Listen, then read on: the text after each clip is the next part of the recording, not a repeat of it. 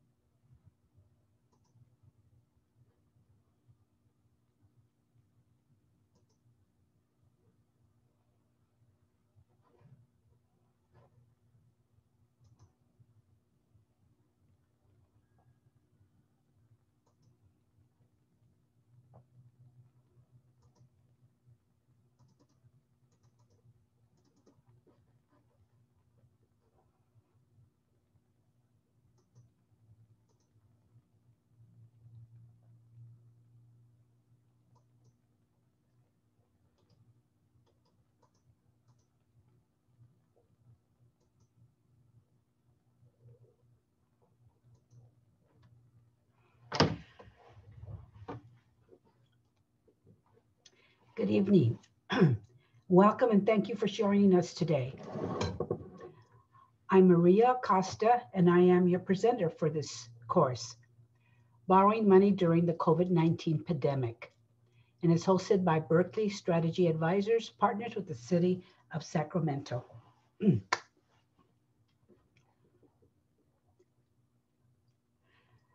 In today's time, bankers are changing their strategies right now and their methods of doing business and lending money, and it's strictly to ensure that your payback abilities are going to be accepted and this particular financing that you're trying to get from them.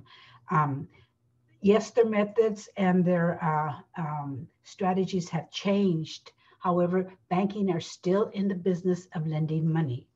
Um, so we're going to go through some ways that they are executing their changes so that you can have a feel of what's going on when you become become interested in borrowing money, and that to be aware of what they're going to ask for, what documents are going to be required, what percentages of ratios as far as your CDRs and your FICA scores and all these scores that they're going to be requiring. I'm going to touch on some of them to let you understand where they're coming from.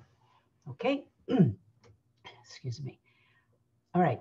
So here we are, borrowing money during COVID-19 pandemic. So you want to borrow money, and there's the banker there with his mask on, smiling with his teeth hanging out there.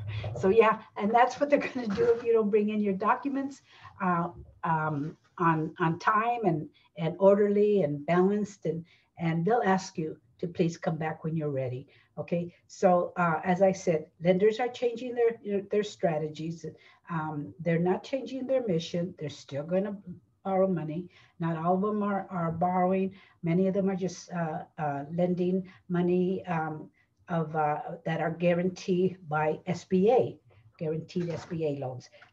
So commercial lending isn't really really activized right now. So you have to know what banks, especially your bank of account that you have a relationship with. I would start with them. Okay. So here are some tips that will help reduce the trauma of applying for a loan during the pandemic. But first, I'm going to tell you a little bit about myself. I'm Maria Acosta, as I had mentioned in opening this presentation. I have 35 years experience in business economic development with emphasis in financing. So my experience has provided me with knowledge and abilities to work with small, medium, and larger businesses and their development, and of course their growth. I've had a commercial lending experience as an underwriter. I wrote a lot of, I underwrote a lot of loans, and also I was bank manager, senior bank manager, senior underwriter. So I had a lot of experience in that field. Shortly after my public private work experience, I joined the federal government.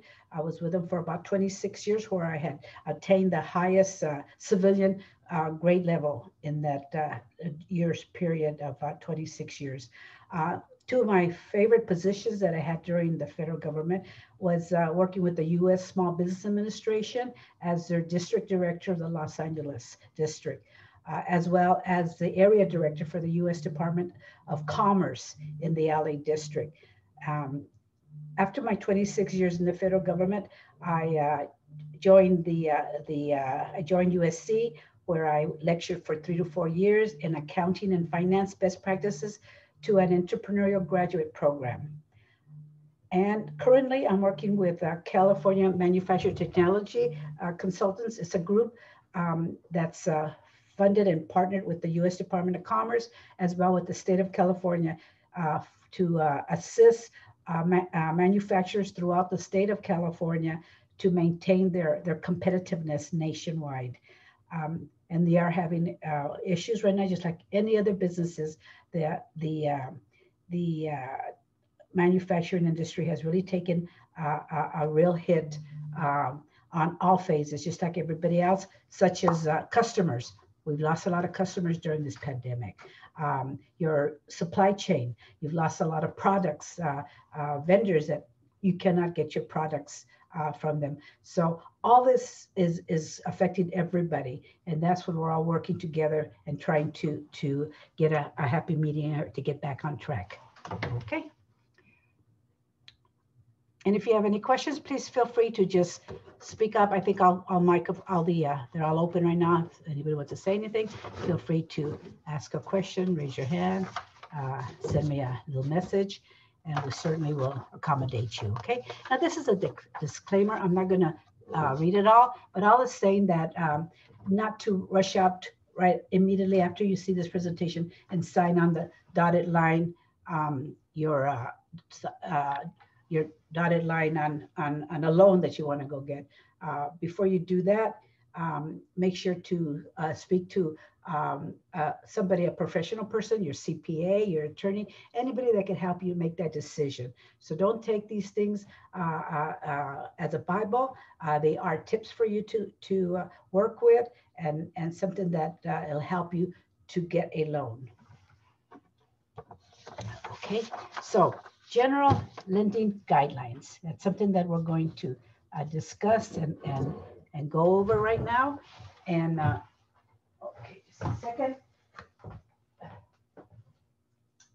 think that's blinding the screen. Thank you. Anyway, general lending guidelines.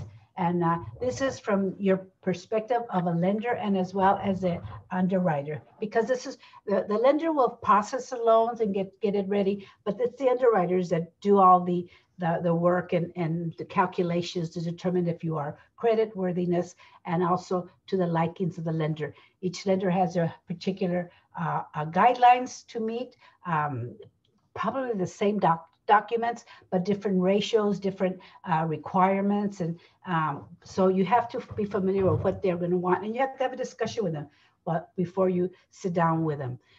So we're going to go through lender's expectation.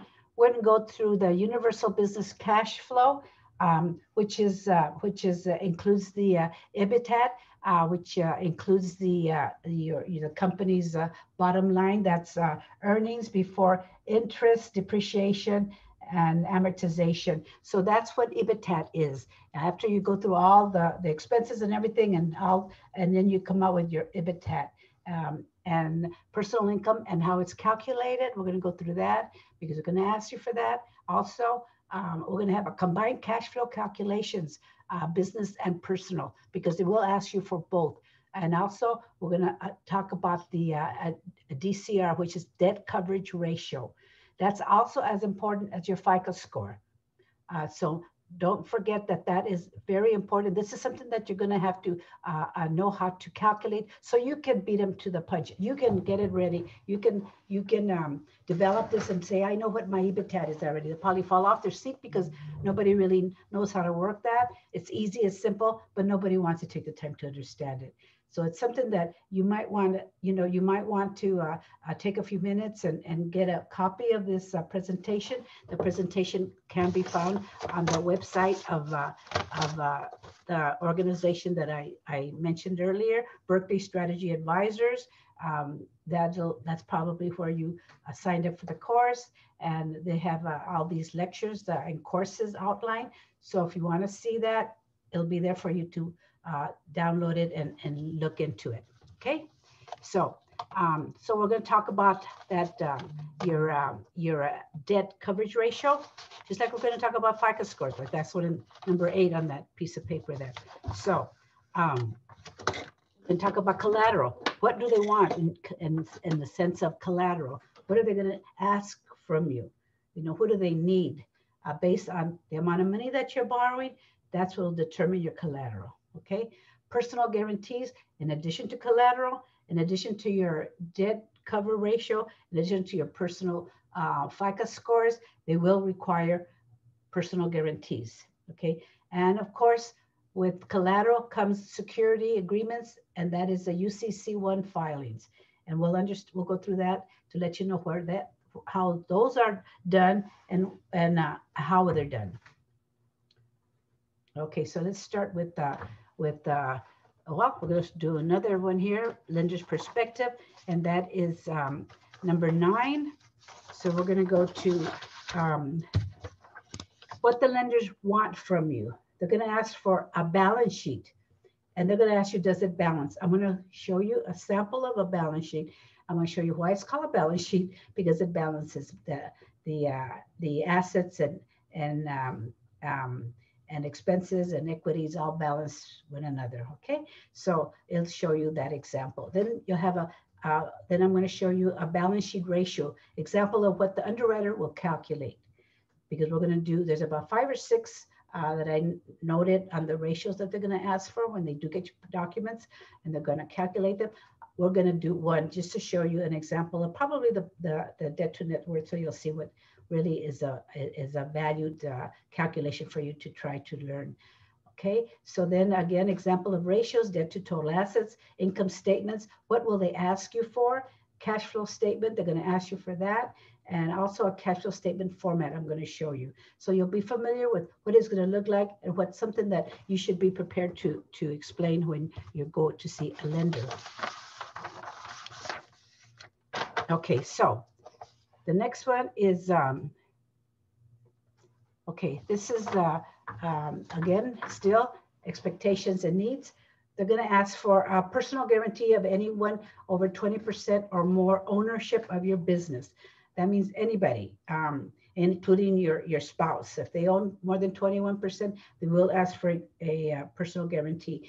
During the CARES Act of the PPP and the EIDL loan that went, that was really popular last few months, and there still is. You got till December 31 to get an EIDL loan, but when it started, it was just the phones were ringing in every lender to try and get one of those loans. And through my connections and through discussion of this particular loans, people were putting 20% of their people that were part of their business. And they were turned down because that 20% person that owned that business was not a citizen, was not a declared citizen, didn't have any papers. So they did not want to put that person as a guarantor, because they couldn't guarantee anything. He wasn't from here. So they figured he would not be a good a person to ask for a guarantee. So make sure that everybody that you have as 20% or more of your business are legal and able to be a responsible guarantor for your loan. Okay, you need to have 3 years of company tax returns, as well as 3 years down here for your personal tax return. And then, if not filed in recent tax years, then internally prepared detailed financial statements are accepted. Okay, so if, for instance, it's like March or February of the following year, you have not done your taxes the year before, or if you have an extension for October, even then. So if you haven't done them, you have to let them know why you haven't, and then internal prepared detailed financial statements are accepted. Okay, so 3 years of personal tax return, just like 3 years of your business tax return. Okay, your personal financial statements, and I'm going to give you an outline as to what those personal financial statements you'll be required to submit. And in 1 year of company bank statements. Now, when I was underwriting some years back, and that was some years back, we didn't ask for 1 year of company bank statements. Maybe 3, we didn't ask for 12 1 year, maybe 3 months. Maybe it depends on how big the loan was. It depends on the purpose of the loan. But I see now more and more, they are asking for 1 year of company bank statements. So be prepared to have 1 year of bank statements, okay?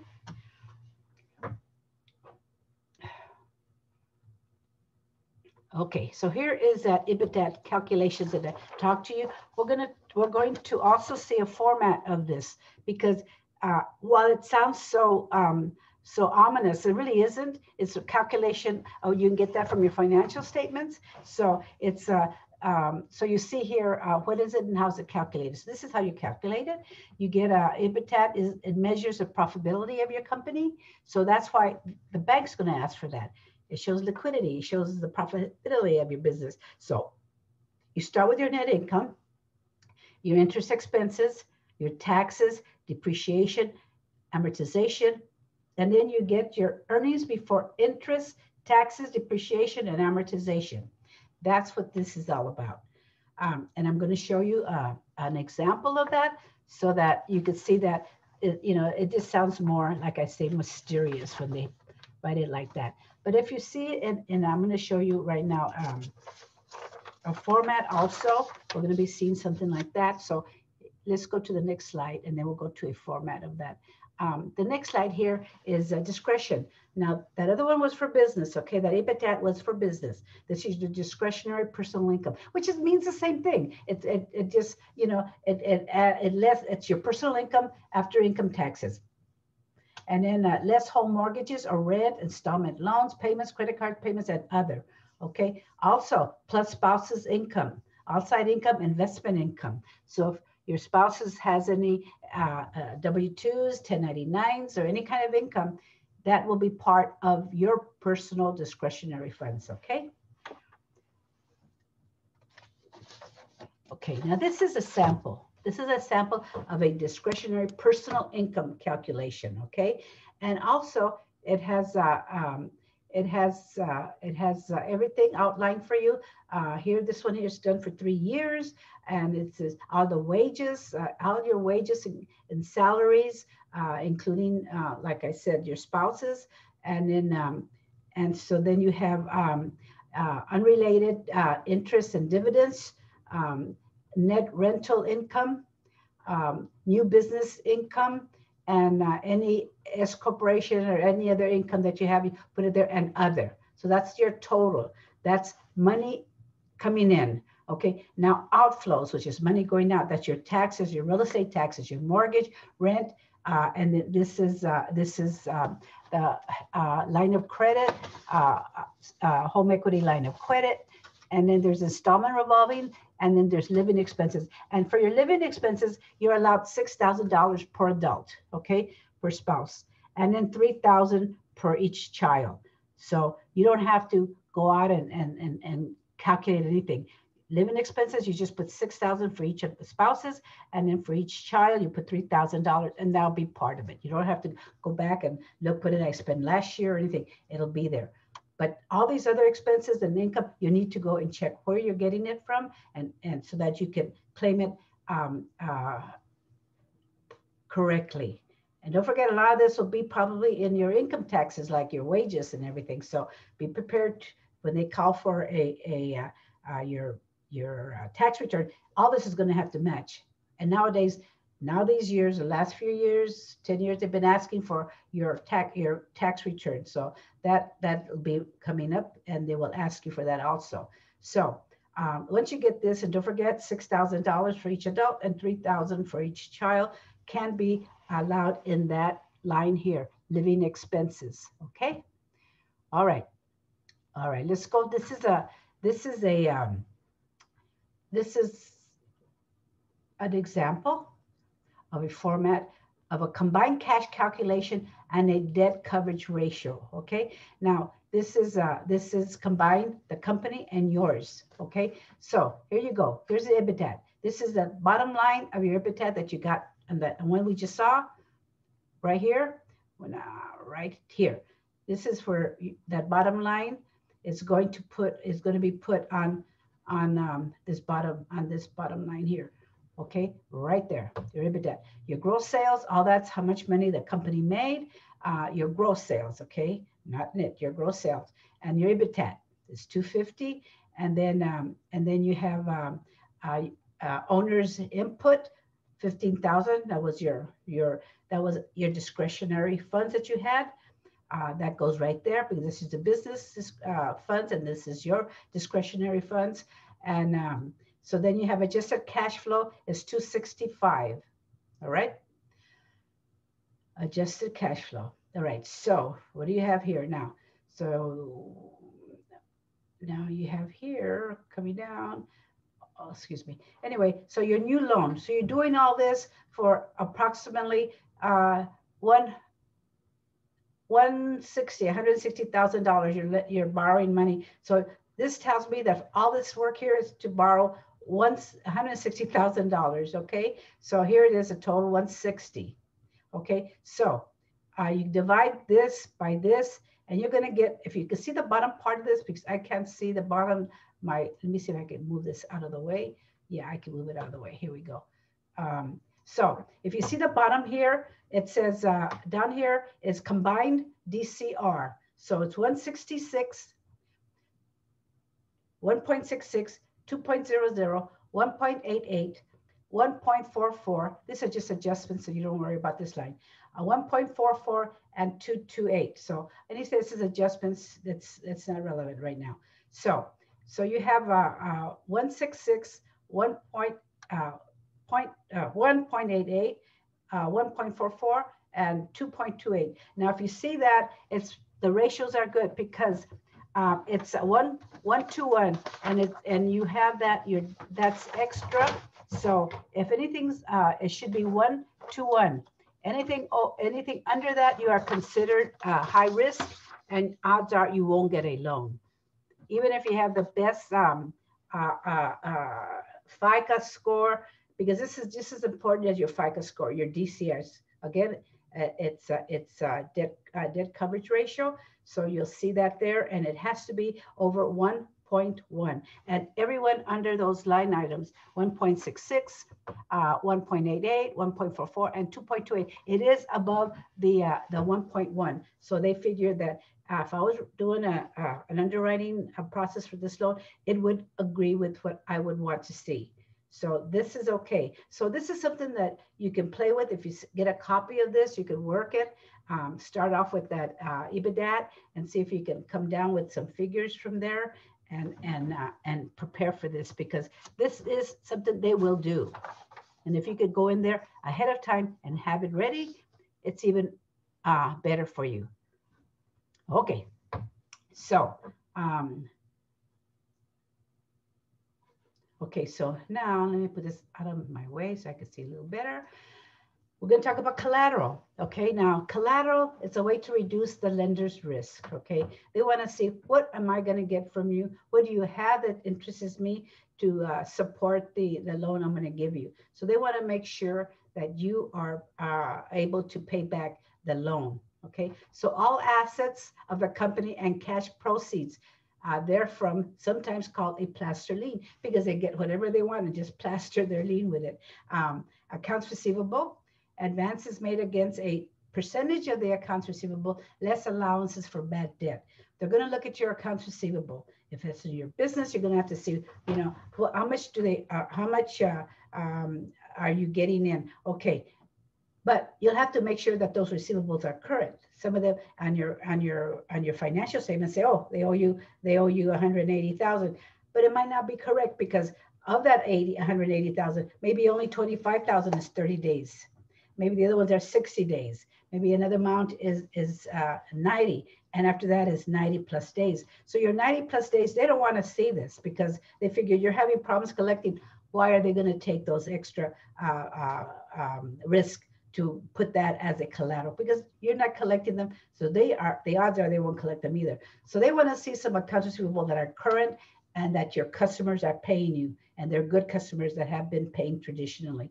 And also your accounts receivable, less allowance for bad debt. Okay, so don't forget, bad debt means anybody is not paying you. What is the percentage of your bad debt? And they'll make a percentage of that. Say you're percentages is 5% of non-collectibles, then they're going to take 5% off the top, and that's what they're going to consider. Okay.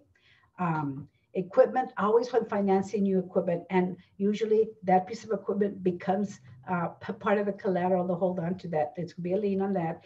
And of course, real estate, commercial investments, and residential always require collateral. Okay. So in addition to collateral, yes, you have to give a guarantee. A lot of people think, oh my God, I'm giving collateral. They also want to guarantee. Yes, they do. They want to make sure they're going to get their money. Lenders may not require spousal guarantee. However, if a spousal is 20% or more owner of the business, personal guarantee is required. Just like I say, everybody over 20% ownership of a business will be required to offer up a guarantee for the loan. Okay. If spousal's portion of discretionary income is substantial, lenders may require them also. Okay. Regardless of whether they're 20% or not. So that should be discussed with your attorneys. I would caveat that statement that it should be discussed with your attorneys before that's done. Okay. Now, guarantees today allow a lender to pursue both companies' assets and personal assets of guarantors simultaneously and sequentially. So be aware of that. So they're going to take it, now we're there. Now we're after. Okay, here we go. So security agreements and UCC once filing. Now, all the time they take a piece of equipment as your guarantee or as your guarantee for a loan. I would recommend that before they take it and before you offer it, make a list of everything that you're going to be offering them, because at the end, often, and I've seen it too much often at banks, because here it says here, oftentimes borrowers discover that the UCC1 lien filings have not been removed when past loans have been paid off. So you need to, one, when they're ready to give out collateral on your security, security on your collateral, what you're going to have to do is make a list of that, of what they're going to take. So that you'll keep in mind that that's being held up by a loan that you got. And that's not to say you can't borrow. There are some banks that will take a secondary lien on a piece of equipment. Depends how far into the loan payments you are with that one, but they will allow for that. They do that. I see that an awful lot. So, but the thing is, you can't sell that piece of property. So you always have to have it a list. If you want to start selling your assets or something, you can say, oh, I can't get rid of this because the bank has a lien on it. And that creates a big other, ball of wax. So you don't want to deal with that. Make a copy of it. Not only make a copy of it for that purpose, but make a copy of it so when you make that last payment on that loan, that they'll release that that lien from that machine or that asset. So you have to call them and let them know, hey, I paid that, and I want to make sure that you release the lien on it. So follow up on that, because you're going to make a list of all that and then call them upon the last payment of it. Okay. By making the UCC filing, the lender records their rights as a holder of the collateral with the state. That's referred to as protecting their collateral. Again, they want to make sure they're going to get the money from you, that you're going to pay them back. And by solidifying all this guarantee, collateral, your FICO scores, your DCR scores, they want to solidify to make sure that you are a good risk. Okay. So again, remember that you have to make a list of what you're putting up for collateral. You also make sure that that when you make that last payment, to make a search on that on the UCC1 filing, and that it has been released from the lien of the lender. Okay. This is your FICO score. Okay, this is personal credit scores, and it says here, yes, even with a great FICO score, a DCR credit score counts. So they will, like I say, they will get back to that debt credit ratio that we just went through. So those two are very important. Keep in mind, a lot of people don't know that, but it exists, okay? Lenders consider credit scores as a character indicator, meaning that if your credit score is low, they're going to think that you've been very lax in prior borrowing, that they don't feel that, you know, you might be a good risk in this loan. And therefore, you might have to, you will be turned down, but you might have to go borrow money from somebody else with a higher interest rate, and that you don't want. Commercial bank scores requirements are higher than most non-bank lenders, okay? So there's two. There are commercial lenders like your B of A, like Bank of the West, like Chase, like Bank of America. All those are commercial lenders, okay?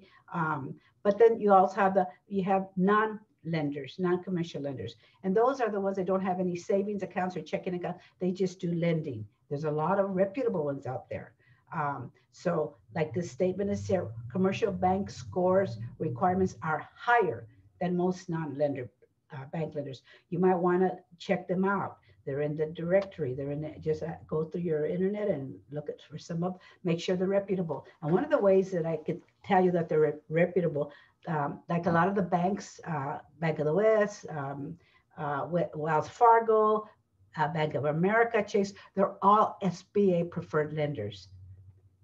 Not all lenders are preferred lenders, but the majority of them are. And so they're more or less reputable, and that's who we normally go see. But on the non-bank lenders, you don't know who they are. So a lot of them are SBA preferred lenders also. So that's one way you could have a little more trust in them and to feel that they're a little more reliable and respectable. So make sure before you run into a non-bank lender, that they are reputable. That's important. And you can check if they are SBA preferred lenders, okay? Many of them are. And before applying for a loan, pull your credit score and check for accuracy. Of course, Credit Karma is a good website to use for that. Also, my credit cards, I have an app for them on my phone, and they periodically ding me and ring me and let me know what my score has changed or anything. So you can get that from them also. Pull down an app from them, and they can give you a credit score on you. Nowadays, with this pandemic, all the credit companies are giving you and providing you with a free, I think, monthly credit score. So you might want to do that and make sure that you get it and ask them if it's for free. But I understand they're giving it for free because of this pandemic. Okay, so preparing your financial statements and other documents that they're going to ask you for. Okay, so these are some of the things they're going to ask you. Balance sheet, you have that in your business. Cash flow statements and income statements. They're going to ask you for that.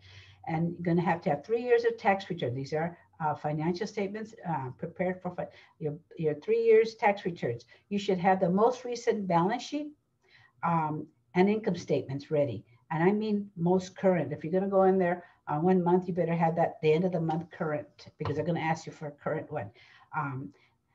Okay, lenders want to see accounts receivable and accounts payable aging reports, meaning that if your accounts receivable, your softwares always have a module for that. To have if you have $150,000 of accounts receivable, they'll have a 30-day, 60-day, 90-day, and plus. So 25, when I say 25, I keep saying 20, say it's 100,000 and 25,000 are due in 30 days. So those are current, okay? And then say another 25 they're due on the 60 days. And then another 25 from the 90 days and another 25 for the 90 plus. So we have problems with the 90 plus and the 90 because those are old already, you know? So they don't even want to consider those. They only want to consider maybe the 30 and the 60 days. So they want to see an aging reports. So most banks, most softwares have that, and you could just have your accountant or bookkeeper retrieve that report when it goes into your application of a loan, okay? Internally prepared or prepared by your accountant. So in other words, you don't have to go get a CPA to do it. You can do it internally, a lot of these reports. Okay, so here is the balance sheet. We're going to talk about this balance sheet, okay? Now you see this little cat and the dog and the two little mice there trying to balance that stick. Well, that's how they want to see your balance sheet. They want to see it balanced equally across the board there. I'm going to show you one in a while, and we're going to look at that right now, okay? So here you have your assets and liabilities, equity. All that has to go across the board, and it will balance, okay? Does your equity earnings reconcile current equity, previous year's equity, and current income? All this has to balance, and I'm going to show you one right now, okay? Do your accounts receivable and accounts payable aging balances agree with your balance sheet entries? In other words, you might have 30 days, 60 days, again, 90 days, and 90 plus, and your balance sheet says you have 125,000 in there, but these 4 columns there only totals up to 100,000. So you're missing 25,000. So this is what they're asking. Does your aging of both accounts payable balance with your balance sheet? Okay. Very important. Your accountant will know how to do that, or your bookkeeper will know how to work with you on that. Okay, this is a balance sheet, a sample. It's not detailed at all. It's a very basic one for you to understand, or so that you can see what it consists of. It has your current assets, and it has your current assets, and then all of your accounts receivable, which is at current, inventories current, everything that's going to be used within a year. So here you go, and finished goods, a total inventory, and then you have prepaid expenses. So total current assets, it's 80,000. You're telling the bank here that all this is going to be moving in a year, okay? All this is going to be moving in a year. This here, down here, your land, your building, they're assets, but it's not going to be transferred into cash immediately. These are, they're not going to be turning anything into cash other than products maybe, but that's not considered current assets. This is only these here. And then here's our other current assets. Then you have total property, and then you have less cumulative depreciation of your assets up here. And then you have net fixed assets, and then that's net. That's total less the depreciation. So you have net. Okay. So net fixed assets is there. That's your depreciation, and then total assets is 117,250. So your current liabilities, again, current liabilities are right here. Anything that is going to be paid off within a 12-month period. This is why it's called current. Anything other than that, it's not current. This is deferred income taxes, and then you have long-term debt. So its total liabilities is 59,550, okay, 59,550. So you have your common stock, and then you have your paid-in capital. That's something that the president or somebody puts money in, and then you have retained earnings, okay. Retained earnings come from your P&L. Anything that you finish that month with profit and loss jumps into retained earnings. That's why it's equity. Because equity is showing this is what you made for that month, or it accumulates every month. It changes. If you got a loss for that month, it'll be a loss. So it'll all be cumulative right here. So all that 1 and 2 totals up to $117,250. Okie dokie. All right. So this is a balance sheet sample. So you see that it balances. Okay. All right. So balance sheet ratios are ratios that your bank will be preparing once you give them the documents of your balance sheet.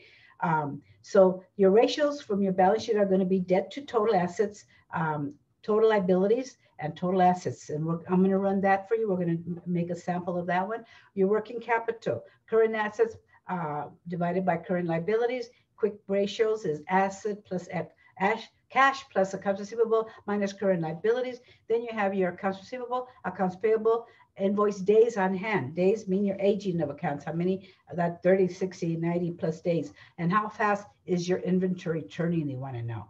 That's important. Is your inventory turning? If it's not turning, then there's something wrong. You have too much inventory sitting there and you're not moving it. And that creates a big sore eye with the banker when they see inventory not changing. You might have something in there that doesn't belong there. You got to get it out, sell it, but get it out because it's not moving. It's an artificial asset in your account. It's okay. Now, this is a sample of a debt to total assets that they will be doing. And then look at this, 59,000 versus total liability and total assets. Okay, so let's go back to this here. Here, total liabilities is 59. That's what you're going to see there. And then you have total assets, 117,000. These two here are the two numbers that you will be doing a ratio with. This is a good tool to remember what to do, because they will check this. That this is going to tell you if you have payback abilities, if you're a good risk or not. This particular tool is important for you to remember and to do it every so often, so that you can say, hey, you know, this is within the ratios that the bank's going to look at. And this one here turns out to be 50% almost, okay? They have 50% of their debt over their assets. So that's 50%. What do you think? Let's see what it says here. The company's total debt represents about 50% of its total assets. The ratio is a gauge of how much total debt a company can incur and still cope without financial difficulties, okay? A high debt to asset ratio over 1%. So we're fine here. This is 50%. This is perfect. If I was doing this loan, that would be a ratio that I would accept, okay?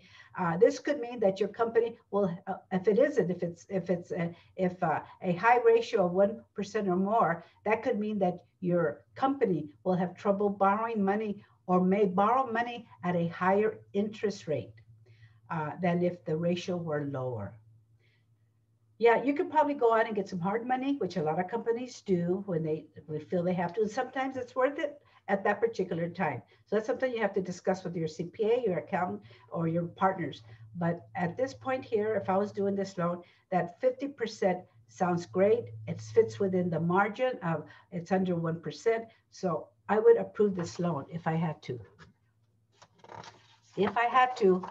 So, okay, so we're going to check some income statements here and check out this here, what we have. Okay, so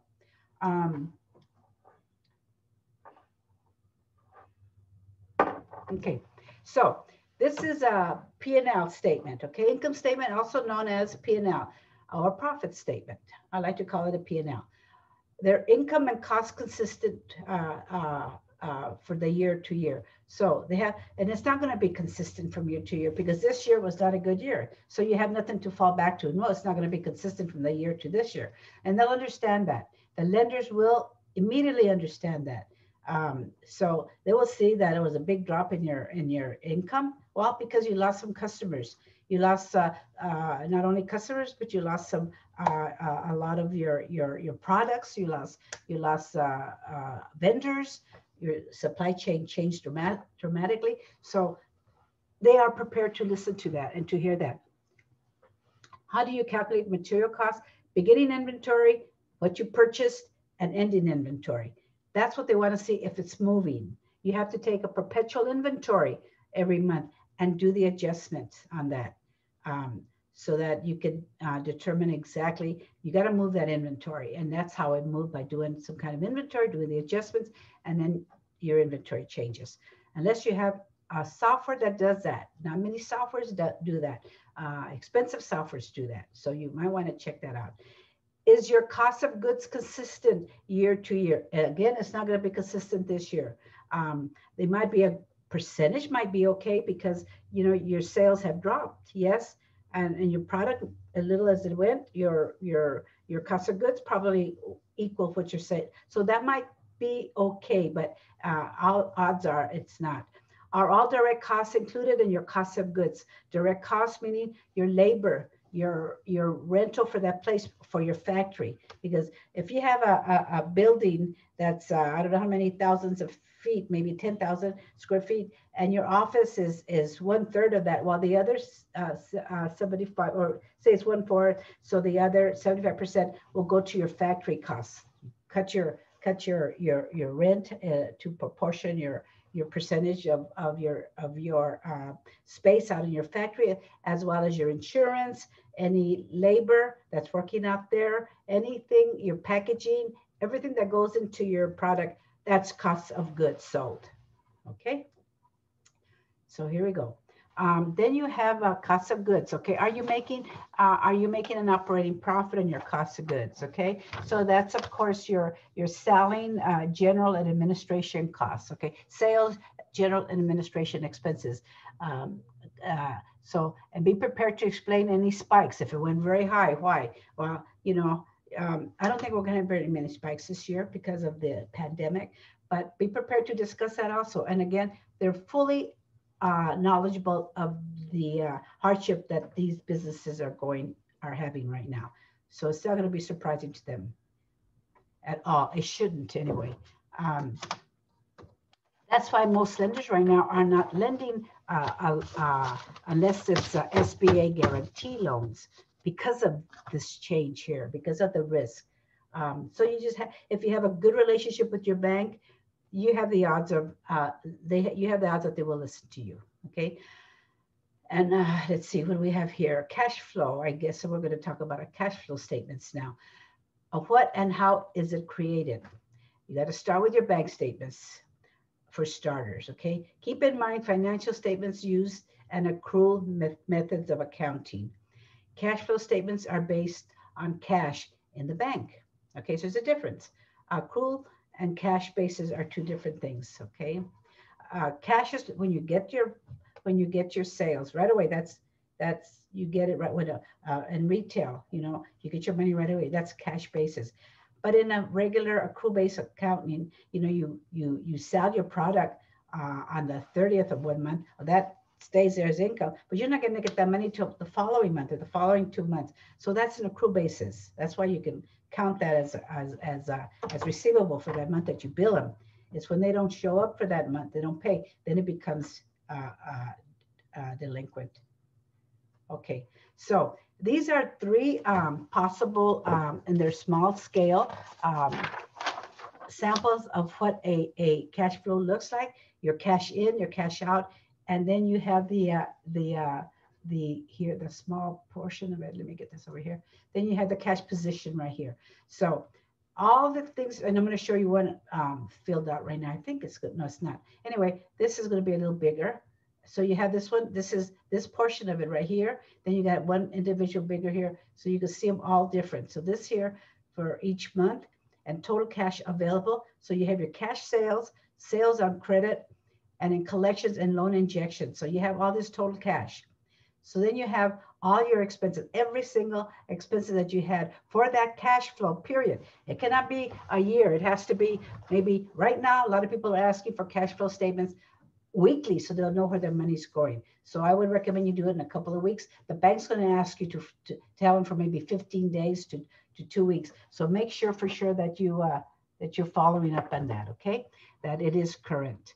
Okay, now here's your reconciliation. You have your cash in, your cash out, and your cash position. And again, it has to be current and it has to be factual, okay? Because they will know that because they're going to check all this with all your other bank, your financial statements. They're going to check to see what your aging looks like, and they're going to see, well, how are you saying that you're going to get cash in of $100,000 when your 30-day or 60 days is only 75,000? So they can determine whether this is not accurate or if it is accurate.